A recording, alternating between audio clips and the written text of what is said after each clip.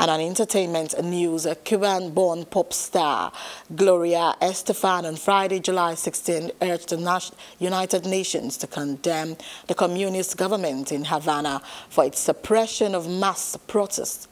Estefan said she hoped the Cuban police and military will throw their support behind the protests.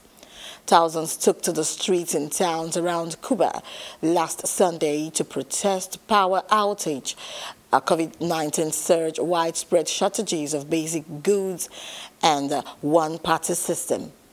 The protests, the biggest in decades in Cuba, petered out this week as security forces were deployed and government supporters mobilized.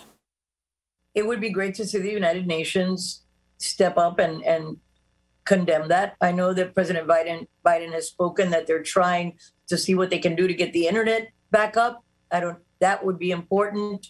We're all doing whatever we can.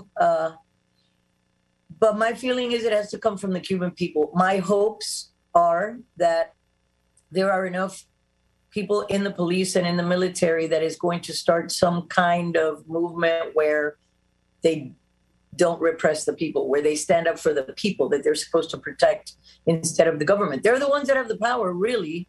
Hello, hope you enjoyed the news. Please do subscribe to our YouTube channel and don't forget to hit the notification button so you get notified about fresh news updates.